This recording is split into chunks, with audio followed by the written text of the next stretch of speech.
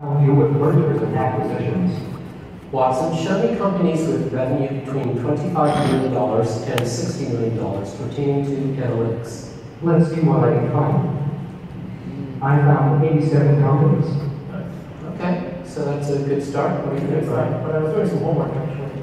I think we should pull in that Watson strategy group document. There's a lot of key concepts in it. Let's get into Watson. All right. These two gentlemen actually run what we call a cognitive environment lab. Watson, please regard this as cognitive strategy. Watson, show me companies with revenue between $15 million and $60 million pertaining to cognitive strategy.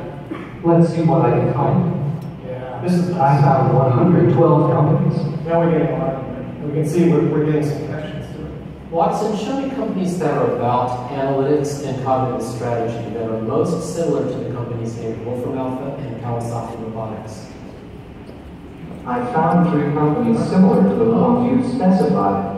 Well, let's see what we think of these. Dive a little deeper. Let's compare these things. Sure. Watson, show me a decision table. Here is a decision table that will enable you to compare companies side by side. Watson, place the companies named Wolfram Alpha and Kawasaki Robotics and Cognalytics and Raytheon IBM Technologies and Decisive Analytics in the decision table. Okay. Okay.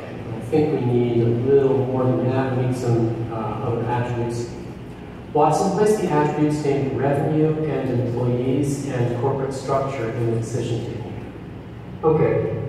All right. So now we've got this side-by-side comparison. What do you think? All right, so it gets a bit deep into the technology itself, but certainly in the finance world. But the point is, this is where Watson starts to co-collaborate with those of us that are professionals.